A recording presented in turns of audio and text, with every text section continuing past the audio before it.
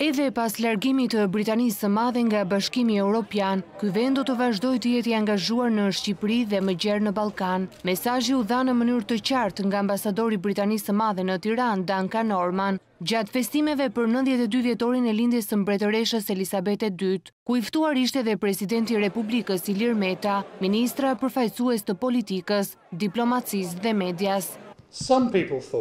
Disa menduan se me Brexit Britania e Madhe do të humbiste forcën e saj, që nuk do të kishte më një rol në skenën botërore, por në fakt e kundërta është duke ndodhur. Në Shqipëri si në pjesën tjetër të botës, po bëhemi edhe më të pranishëm, jo vetëm në fusha si siguria apo mbrojtja, por në shumë llojshmëri aktivitetesh. Ndër të tjera, ambasadori Norman theksoi se Britania e Madhe do të vazhdojë të punojë nga afër në sfidat e përbashkëta, si lufta kundër krimit të organizuar dhe ekstremizmit të dhunshëm, por njëkohësisht do të punojë për të nxitur të rinj shqiptar që dëshirojnë të shpalosin potencialin e tyre në sektorin digjital përmes iniciativës së ambasadës britanike tek Hub.